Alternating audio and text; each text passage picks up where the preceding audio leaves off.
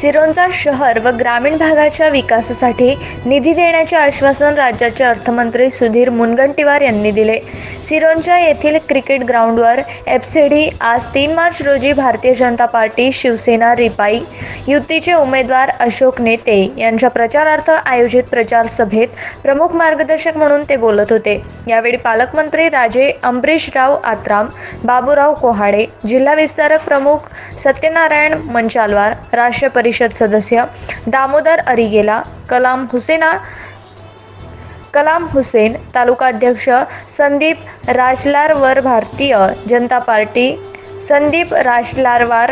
Bharatiya Janata party शहर अध्यक्ष तथा नगरसेवक बापू रंगुवार, जिल्हा कार्यकारिणी सदस्य नगरसेवक सीमा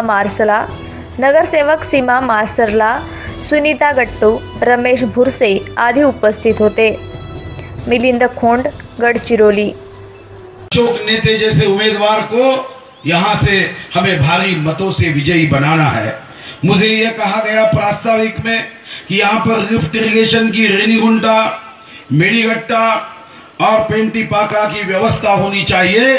निश्चित रूप से मैं सिंचन विभाग से, जल संपदा विभाग से इसकी जांच करूंगा और अर्थ मंत्री के नाते जो भी अगर इसमें तांत्रिक दृष्टिकोण से ये सफलता मिलती है तो जो भी निधि चाहिए वो सिरोंचा के लिए मैं निश्चित रूप से मंजूर करूंगा।